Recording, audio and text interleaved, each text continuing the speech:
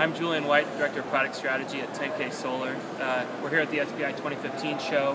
On display we have our Duo PV system, optimized for commercial flat roofs.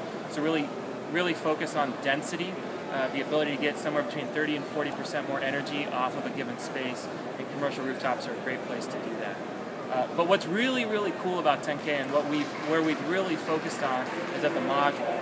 And so the really unique architecture and what tenK is really proposing as a new electrical architecture at the module level and at the system level. And the Duo system is really one way in which you can see how that value is created at the system level. So at the module, what we do is we actually wire cells in both basically an east-west and north-south direction. What that means is that cells are inherently matrixed. That means that electricity has more than one path out. We don't use bypass diodes. We don't suffer from module mismatch. We don't suffer hotspots. You can't have arc faults in the system. We're inherently rapid shutdown compliant. The module operates at 15 volts DC internally.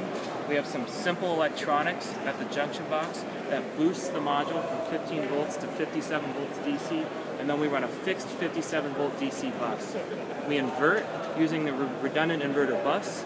It's a microinverter based solution that effectively wires somewhere between 12 and 14 modules to about 6 microinverters.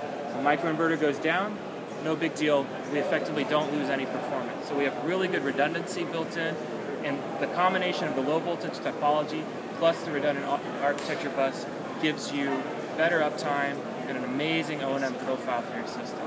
Check us out at tenKsolar.com.